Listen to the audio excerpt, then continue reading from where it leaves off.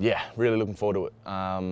You know, it's no secret that these guys are coming off a pretty big loss and they're going to be a bit down and a bit wounded mentally and physically. But that's when teams are at their most dangerous, especially the best teams in Europe. So on top of that, we've also got to go to their house. So everyone's chomping at the bit, really. They want to go there and not only make sure we get a good job done, but do it for the fans that we haven't seen in a long time. So the biggest carrot for us is not only winning the game, but making sure we can get a home semi-final, because we're just itching to get back to Scotstoun with the semi-final berth. So that's on everyone's mind, but at the same time, we know just how big of a challenge it is. To be honest, it's quite upbeat, having that week off after a disappointing game against Edinburgh.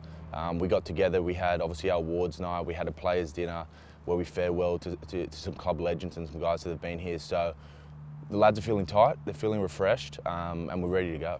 I think the biggest one against a team like Leinster is always the accuracy and the execution.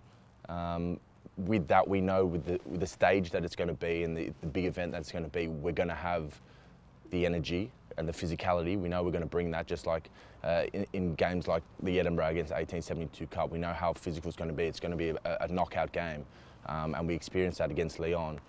It just goes to another level when you're talking about win or you're out. So in terms of the prep and everything about getting the job done, it's the accuracy and the execution, because we know that's what they're going to bring. They're internationally known to do that as a culture and as a club. So we're going to have to match that, as well as the physicality it brings. Me, I got to make a statement.